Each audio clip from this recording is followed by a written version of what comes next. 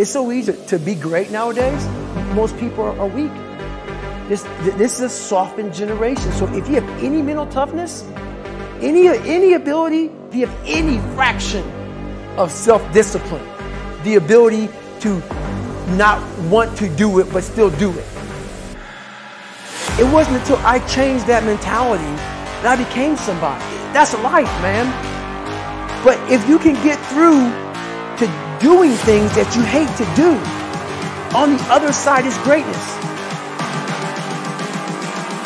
I'm just calling to say Not getting civilized is about having a savage mentality. The worst thing that could ever happen to any human being is they become civilized. It's that total accountability. Like even when you retire, there's a motherfucker looking at me and judging me right now, man. I was the baddest person to ever live. It doesn't go away, man. You gotta wake up, even though you retired, you never retired. You're setting the example every single day of your life. And being civilized feels so good. I'm sorry, man. Once you get to the top, you may retire, but you ain't never coming back home, man, because now you're judged. People see you falling off. You want to be that guy who knows I may be retired from the sport or wherever I did, but I'll be damned if you ever see me looking like shit, feeling like shit, not arriving. You're always setting the example. Civilization feels so good. These comfortable feelings are what people want. They want retirement. They want that. They need that.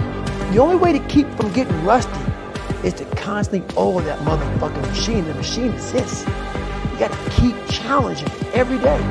Or so many people die, live 100 years, never fucking know who they are. Never know who they are.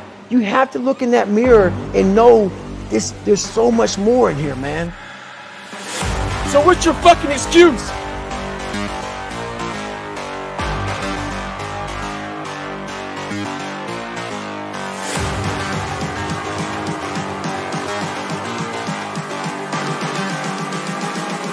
I'm just calling to say Maybe that shit's in your fucking head. Maybe that's your excuse for not being better. Life's a real big fucking picture.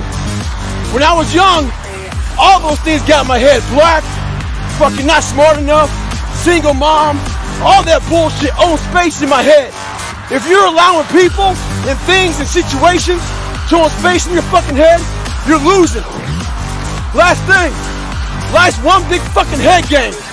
You play with yourself. If you lose, it's because you allow life to get in your fucking head. Stay hard.